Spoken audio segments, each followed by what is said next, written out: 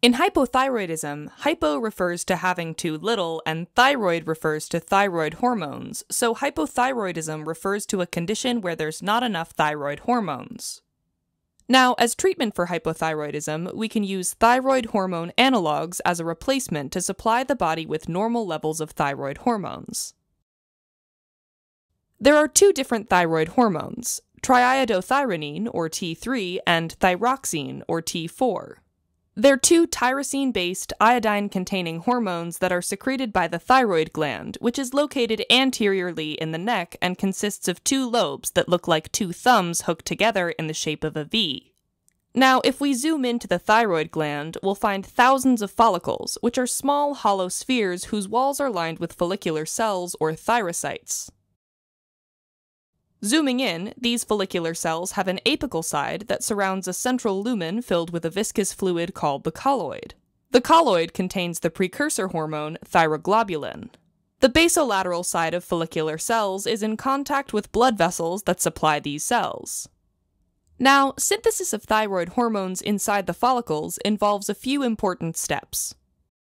First, the inorganic iodide ions, present in a low concentration in the blood, are actively taken up by the basolateral side of the follicular cells along with two sodium ions via a sodium iodide symporter. This step is known as iodide trap. The iodide ion is then pumped into the colloid via the pendrin protein, where it undergoes oxidation with the enzyme thyroid peroxidase, or TPO, which changes it into an organic iodine atom. It's then attached to tyrosine amino acid residues, which are found throughout thyroglobulin. This step is known as iodination.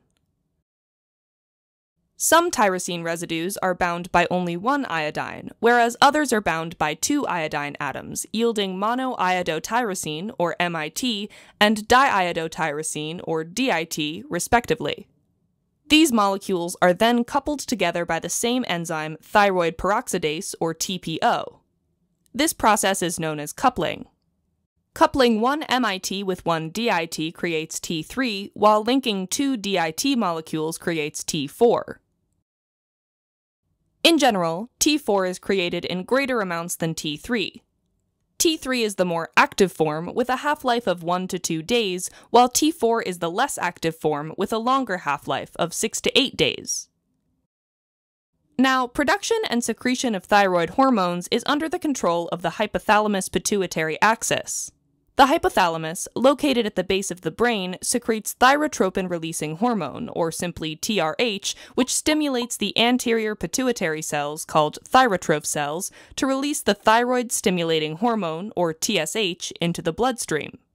TSH then travels to the thyroid gland and binds to the TSH receptors located in the membrane of the follicular cells of the thyroid gland. When TSH binds to the TSH receptor, it goes on to promote every aspect of T3 and T4 production, ranging from the iodide trapping to the release of thyroid hormones into the bloodstream.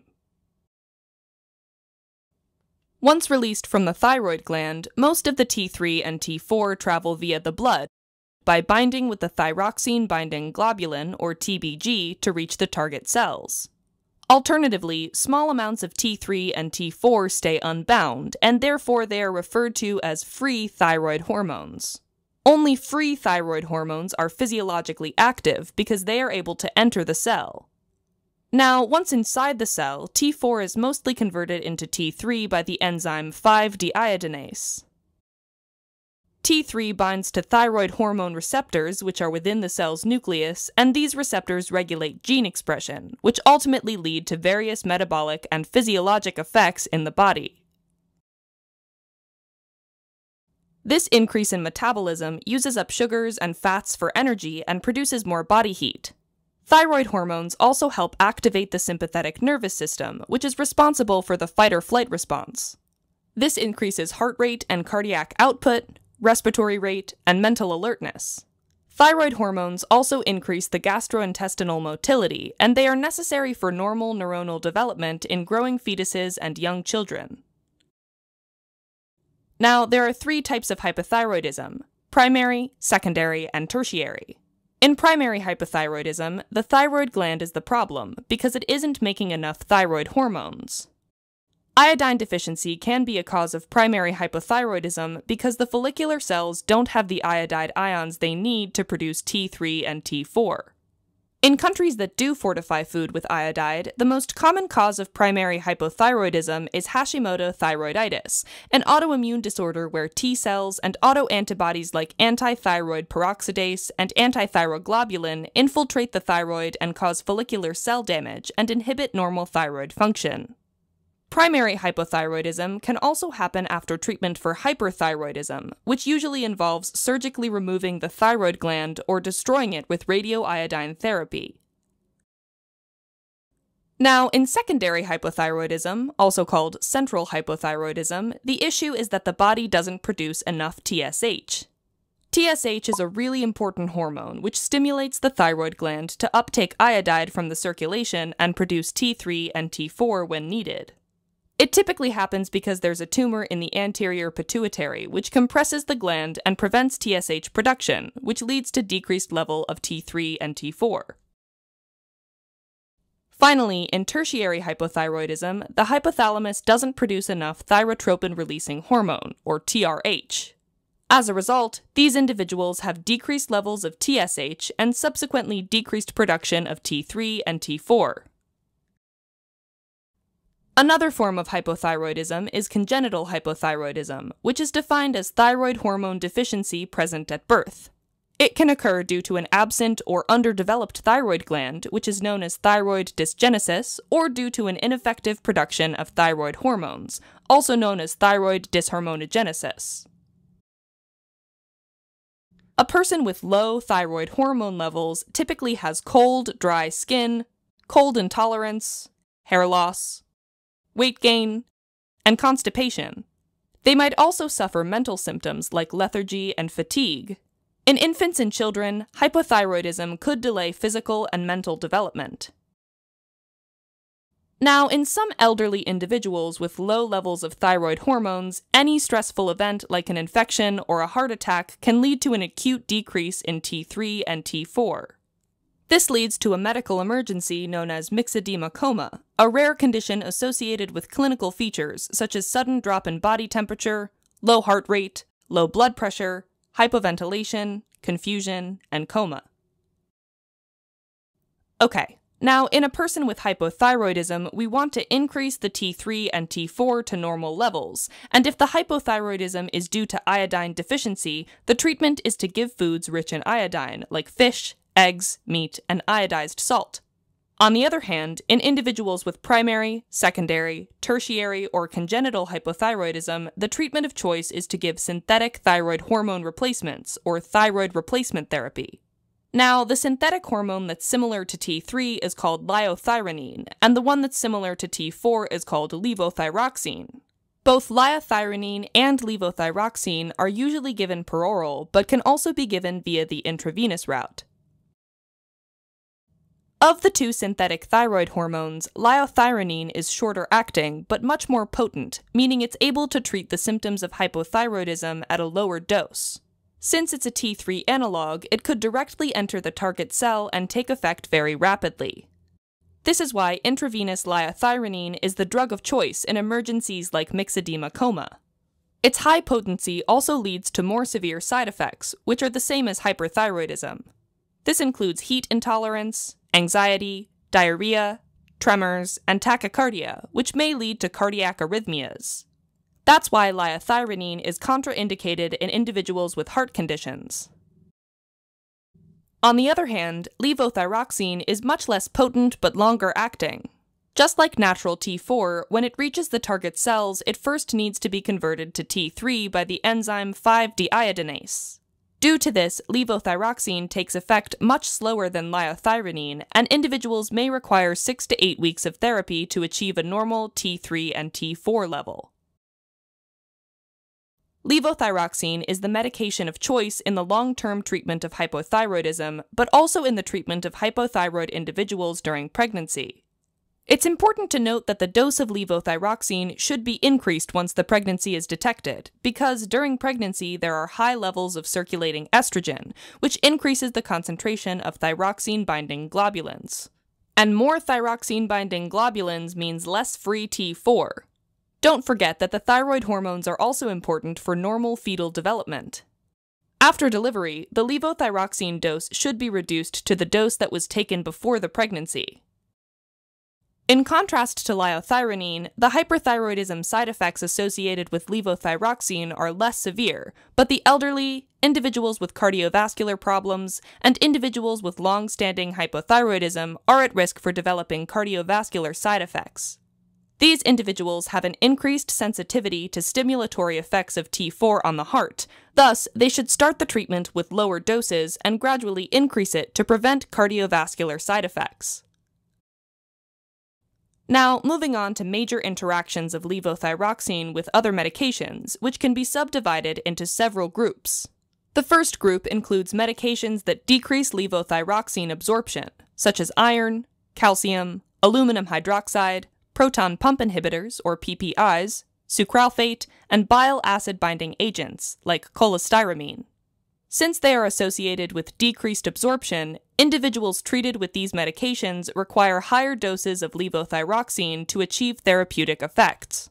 The next group covers medications that increase thyroid hormone metabolism, such as rifampin, phenytoin, and carbamazepine. Just like with the first group, these individuals require higher doses of levothyroxine. Next, we have medications that increase the concentration of thyroxine-binding globulins in the blood, such as estrogen, raloxifene, tamoxifen, heroin, and methadone. More thyroxine-binding globulins in the blood means less free T4. Therefore, these individuals also require more levothyroxine to achieve therapeutic effects.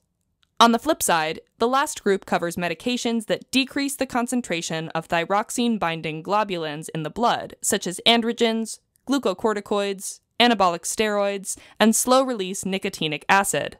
In other words, less thyroxine-binding globulins in the blood means more free T4, so these individuals require lower doses of levothyroxine. Finally, it's important to note that propranolol inhibits the enzyme 5-deiodinase and reduces the conversion of T4 to T3. As a result, propranolol favors the less active form of thyroid hormones, T4.